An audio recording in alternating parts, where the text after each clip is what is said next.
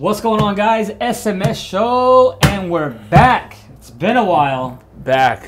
Not quite on track, but we are back. And I got a special guest, my good friend Dave from New York. What's up, Dave? What's going on, man? How you doing, man? How you been? Woo! It's been quite the ride, my friend. And I just, being back here specifically in NorCal, it's a different world from being here to being in SoCal to being in the East Coast, like even Mexico, like it's just been a wild ride, dude. And I know that technically this wild ride has been even wilder for you because your channel was shut down, right? Yeah, man. As you guys know, the channel got shut down back in like February. So yeah. YouTube has been doing this whole crackdown on censorship. As you know, we've got 400 videos on the channel. You've been featured on a lot of the videos. Yeah. And I try to keep the content, not necessarily friendly, but PG-13. Well, yeah, the channel got shut down. Well, yeah. So I remember when we had a conversation, the channel you were getting warnings about the content, and the content had already been developed. This was stuff that you had already filmed years ago, maybe like a year, 2 years plus, right? And then recently, you've gotten, this has been demonetized. This isn't allowed. You're getting a content strike for this. You're getting a content strike for that. Right. And then out of nowhere, and correct me if I'm wrong, you got slapped down, and all of a sudden they just took your channel down. Yeah, and that was a huge blow to me. That was, because I enjoy making the videos, right? And in the past, I've been doing YouTube for like over 5 years. In the past, they would like flag that video, right? Yeah. Or they would take that video down. But I guess I got so many community strikes, because there's 400 videos, that they ended up taking the whole channel down, which I think was completely unfair. Not only did they take the channel down, but when they take a channel down, just so everybody understands, we actually met doing video. Like, I've been doing YouTube videos since like 2006, 2007. So he was doing YouTube videos out the womb. Yeah, but way before they were called influencers, I was doing. In fact, I used to, and we'll talk about this later, but like I used to do, before YouTube, I used to do videos for the gaming industry, for my gaming company, and it was on VCD, thing called video CDs. So we used to like make these video CDs and we used to put it in with purchases. Yeah. And I thought YouTube was cool. I was just like, oh shit, I could put this online, it'd be easier, like this is instant syndication. And back then, even that days, there was a lot that you can get away with. Like, it was the Wild West when I started doing it. YouTube was new. YouTube was new. Right? Yeah. And then 2007, 2008, there's a few, like, the copyright thing started to kick in, right? So it was the copyright issues. Now, you're using copyrighted music. You got, you got episodes of Family Guy. You're stealing somebody's video. You're putting stuff up. So YouTube, YouTube was acquired by Google, I think around that era, around 2008, 2009, right? Something like that, yeah. And it was like 3 or 4 years then. They paid some billions of dollars for it. And then all of a sudden it was like police time. And, I can understand copyright infringement and rights, but this whole thing was created of, like, now we're the judge, jury, and executioner of your content.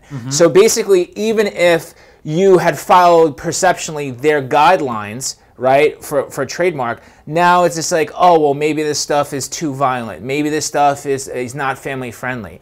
In fact, just recently, I don't know if you've noticed it or not, when you go in your account, there's actually a thing that you have to check. It says, this content is not child safe and kid friendly. I don't know if you logged in. I know you just got this back and we just started making content again. Yeah. But if you look at the information in the back end, you'll see it says, check this box that this is not kid friendly. And that was something that, dude, even some of the video game guys, the guys who are doing walkthroughs and Let's Plays and shit like that, a lot of this stuff isn't kid friendly. If they're dropping F-bombs and they're screaming and, controllers are flying across the room and shit's just going haywire because that's the gig, that's kind of how they're presenting it in the world, then realistically, it's not kid friendly anymore. Right. So imagine them getting flagged. Now they're not abiding by community guidelines. So the guidelines from when we first started doing videos to now has become this homogenized, fucking watered down bullshit that if YouTube doesn't approve of in some way, shape, or form, well, guess what? Sorry, peace. And now all your content gets flushed down the toilet. And that has to kind of do with what's going on in like 2020, this whole cancel culture idea, right? You do something that's not, acceptable, and you just get canceled, which I think is a little unfair, right? But it raises like a little debate, because I think you've got kids, right? Yes. And there's something you kind of also have to look out for, because YouTube is a public platform, and people can load whatever they want, and so they do have to have some type of censorship standards, because you can't have like people in Iraq just chopping heads off and then just put it on YouTube and not have anybody say anything about it, right? Of course. And I get it. And I get that. But I think they should continue to do things like shut that video down and not be shutting whole Or maybe not even down, shut the video down, but like, okay, you know what? That's reality. That's getting out into the public. I remember, actually, it's funny that you say that, because back in like 2000, this might have been before YouTube, or maybe just at the start, but maybe 2004, 2005, right? Where there was that during the war, after the war, they had that beheading online. That video was available to see. And that's still, listen, you put the warning up, do this, do that, but by you saying you can't do this anymore, you can't find this, Google has a lot of control. Everybody doesn't really understand, and I talk about this, guys. Just again, I'm gonna let you if it's all right with you, I'll make a shout out about my channel real quick. Yeah, you guys can learn. You can learn about this stuff, and I'll talk about more about what the dark net really is, or the gray net, and how Google and just a lot of what the normal search engines control everything. So you go to Google to look for everything, and you go to Yahoo to look for everything, and then you type it in, and they don't find it. You don't think this shit exists. So if it's not on their platforms, it's not on what you access every day, then how do you get that? How do you access that information that maybe every Tom, Dick, and Harry doesn't want to actually watch, or they're like not in their little fluffy world? So like, if you follow me on my channel, if you go to youtube.com/David Scarpetta, you can just type in David Scarpetta, my name, he'll have it there. And I talk about entrepreneurship, I talk about business, and I talk about the shit that like these guys aren't going to tell you. And a lot of the times, don't get it twisted, like a lot of these bigger platforms, you're on their platform. If they don't like some shit that you're doing, they don't have to answer to you. It's their platform. They could say, oh, well, today we don't like girls who have pink hair and like, that have triple Ds that are spilling out of their tops. Yeah. We don't like that, okay? There's actually, I think there's a YouTuber I used to follow her back in the day. I met her once, Minxie. And she's a Japanese chick. And she's really like, she does whole Japanese anime culture, but she's like stacked, and she always wears, she always specifically only wears clothing that you could just, everything is like hanging out, and it's like, hey, I'm a Japanese anime character, and she tells you a Japanese word of the day, kind of like when you did back in the day, yeah, right? So, but it's really, it's informative, but it's obviously maybe something that she was doing before that's not cool now. Mm-hmm. So like it's they the judge, jury, and executioner. So even if you go on their platform and it's not right that you get canceled, the bottom line is that you're saying, by uploading your shit to their content, to their network, you're saying, hey, guess what? You own the rights. You could do whatever you want. We could shut us down. You don't feel like, your terms of service. People don't even read that shit. Nobody reads that. Nobody reads that shit. It's like 20 pages long. You probably need a law degree to read it. And honestly, for what it's worth, yeah, people just say, yes, I want to be on YouTube. Yes, I want to do this. And the worst part about it for you, which not even as a content creator, as a business person for myself and a content creator for him, I don't feel like it's even right. They wouldn't even be able to access your channel to even download the content you have. That's messed up. Yeah. See, that's one thing I kind of battled with, and I had a huge problem with, because I put all this time and money and effort into building my channel and building the subscribers, building the views, and then once being just shut down and not having any type of communication with YouTube was tough, because as content producers we put our blood, sweat, and tears into this kind of production, and just to not even be able to get the videos and be able to download, like you said, was yeah, you lost. You're like, hey man, the worst part about it, I remember you telling me, like, dude, I can't believe it took my channel down. And I was just like, well, you had a lot of like risque stuff, It kind of borderline. It wasn't, you know, it wasn't obviously pornography, but it was sexual. There was some sexual connotations to a lot of stuff, and that's fine, and that's what you want to do, and that's your platform. But they basically said, hey, we don't want that on the platform anymore. Have a nice day. And instead of just taking that stuff down, they decided to take everything down.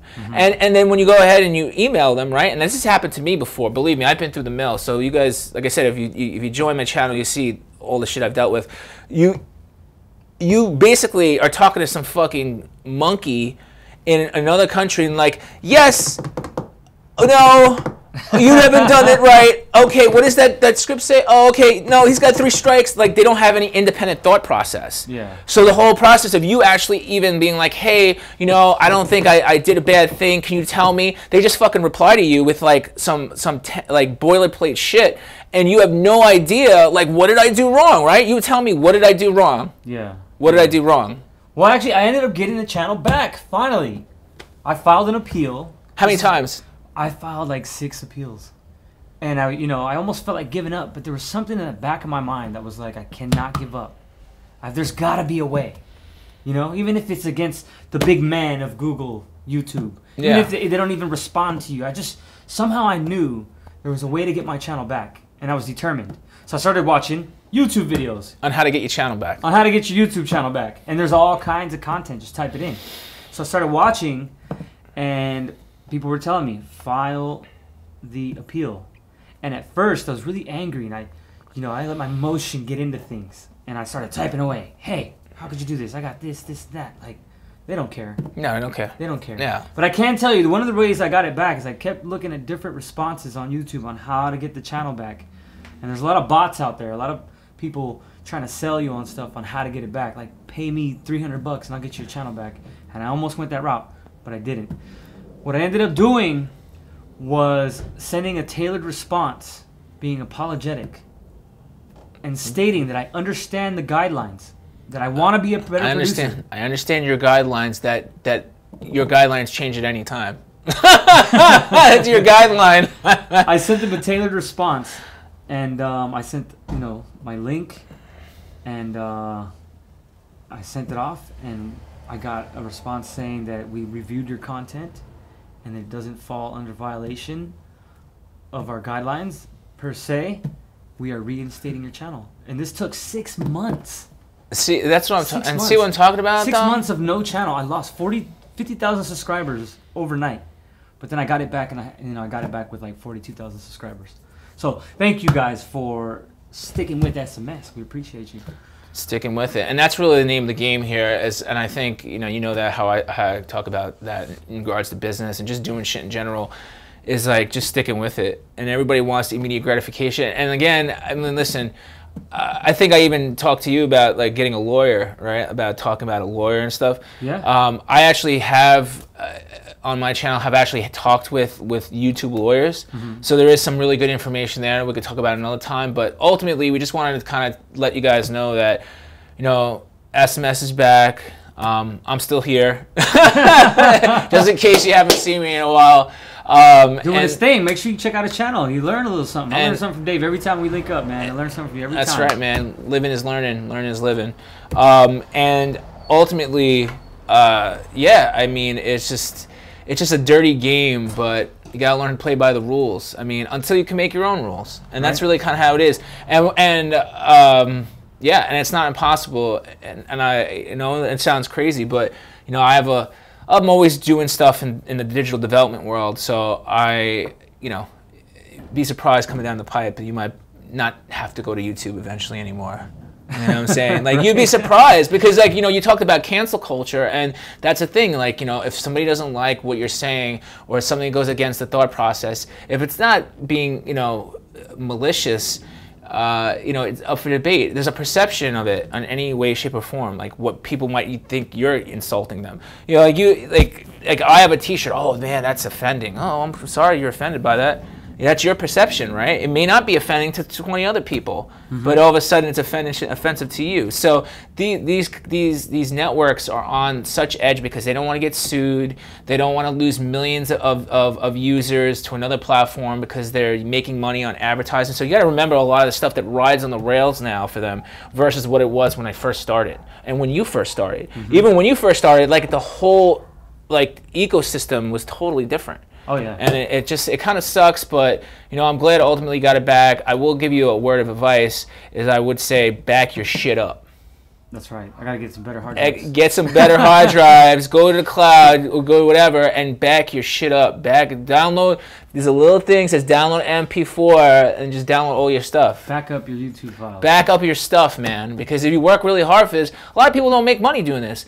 I know he doesn't really you don't make a killing doing this, right? This is like a labor of love most of the times. And for a lot of people, until you get to a certain level, it's not really a business. And that's just a whack part about it for me, is I notice a lot of the times, like all these youngsters that come out, youngins who are jumping on the platform, right? They're like, yeah, I'm gonna make money. Yeah, I'll just go get a YouTube channel, go do this. That is not that easy. It's not that easy. And you're not. Yeah, but you know what? It's not what you think it is. If that's your idea, it's YouTube. This digital space. This is the new Hollywood. So think about you coming down to Hollywood. I live in LA, right? Most of the time. So you go down to Hollywood, you go over there and be like, oh, I want to be a famous actor. See how many fucking famous actors there are on the boulevard. You're going to be standing next to that Don King cat from the other video you have and that broken down Spider-Man. Yeah. You know what I'm saying? Like that needs a new costume. Because everybody thinks they're just going to be famous. You're not providing any value for anybody. If you're not providing any value, what makes you think that you're going to just be like, oh, I'm just going to pop on here, I'm existing. Hey, cool. It just doesn't work like that. You know what I'm saying? Yeah. So, but anyway. All the other, YouTube developers out there and people watching, continue to fight the good fight. Yeah, man. It's good. It's good to have content. It is good. It's good to be able to be you too. That's a problem a lot of times. A lot of people trying to be something else. Yeah. 2020 is a weird year. It is very weird. I think we're gonna take a quick break, but make sure you watch the next video. So we're gonna talk about quarantine real quick. You ready? Catch you on the next one. Take a quick commercial break. We'll talk about quarantine. Commercial breaks.